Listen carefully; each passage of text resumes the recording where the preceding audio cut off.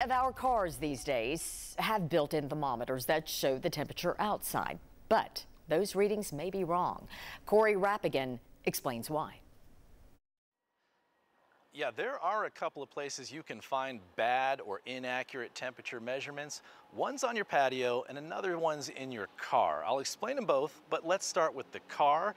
Now, the thermometer in your car is oftentimes not even a thermometer. It's a sensor called a thermistor, which actually measures how the air changes electrical currents through a semiconductor and changes that into temperature format. Now, it's usually located back here behind the grill or in the front bumper here.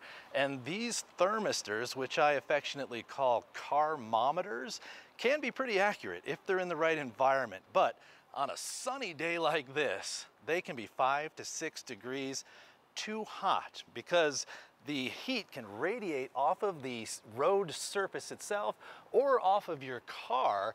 That can corrupt your temperature measurement, making them inaccurate.